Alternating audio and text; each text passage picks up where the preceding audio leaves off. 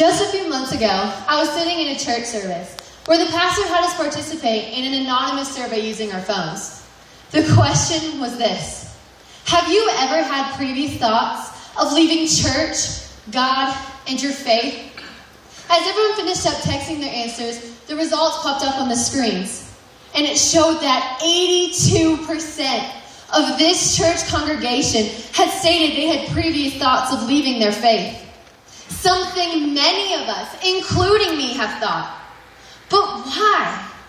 Through conversations, we realized it was guilt from our past that would drove us to this decision.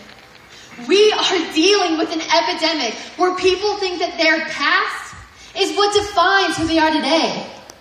God says in 2 Corinthians 5:17, "Therefore, if anyone is in Christ, he is a new creation. The old has gone, the new has come."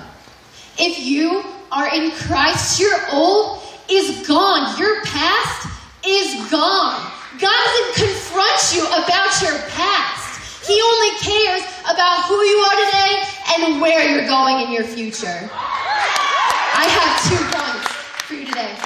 The first is this: God is not finished with you yet. It doesn't matter what you've done in your past. If you were addicted to drugs, alcohol, pornography, lying, cheating, sex, whatever you may have done, through Jesus, you can be forgiven. You see, if God were done with you, he would not have gone through such great lengths to make forgiveness a permanent thing. So don't give up on a God who has never given up on you. My second point today is the exact same as the first.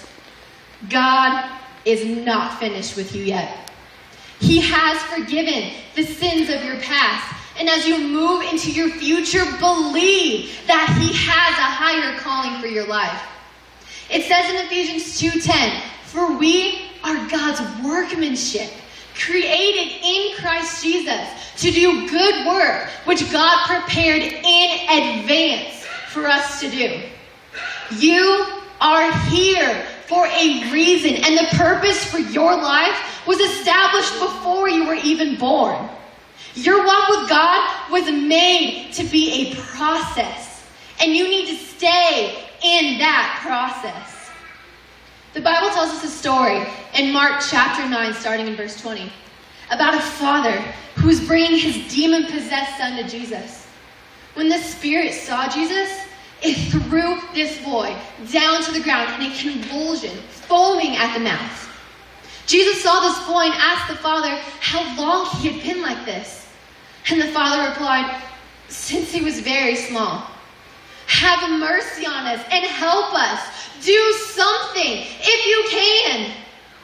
And then Jesus replied, "What do you mean, if I can? Anything is possible if a person believes." Jesus is telling us that it's not a matter of if he can. It is a matter of if we believe that he will. God wants you to know that no matter how unimportant, insignificant, or unworthy you may feel, you can. You can fulfill what you were originally designed to do. I can promise you this: fulfilling the plan that God has in your life isn't going to be easy. However, Jesus gives us hope by saying in John 16:33, "In this world, you will have trouble. But take heart. I have overcome the world." Take heart.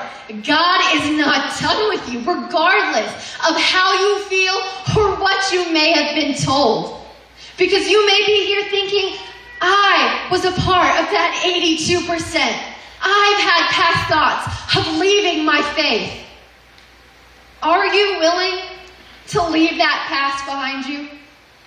Do you believe the promises that God has for you and that you are here for a purpose?